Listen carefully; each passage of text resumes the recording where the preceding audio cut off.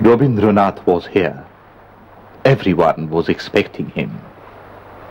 It was an evening, just like this.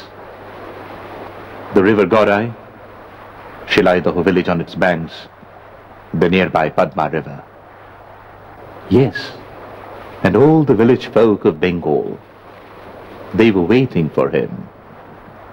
Today, after eons, if anyone stands at the mouth of this river, he will hear the village, the river, the blue sky, all cry out in unison, Rabindranath was here.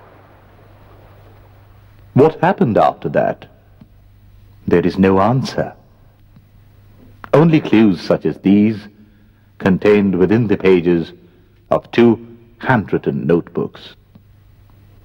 Copies of 252 personal letters exist within them, written by Rabindranath to his niece Indira Devi between the November of 1889 and the 15th of December 1895, at a time when he was traveling the length and breadth of rural Bengal on a houseboat.